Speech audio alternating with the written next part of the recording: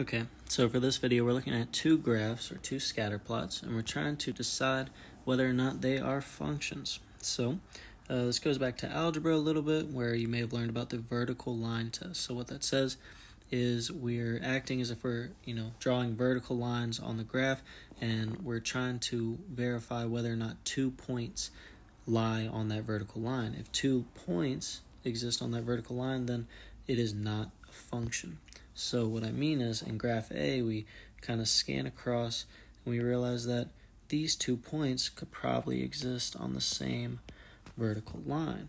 So we say that graph A is not a function because there's one input, maybe about 70, that's outputting two outputs, two different y values. So then we look at graph B and we do the same thing. We scan across and say, are there any 2 points that would exist on the same vertical line? And it kind of appears that right there, there's these 2 points that could probably be on that same line. And so we say that graph B is not a function because it fails the vertical line test as well.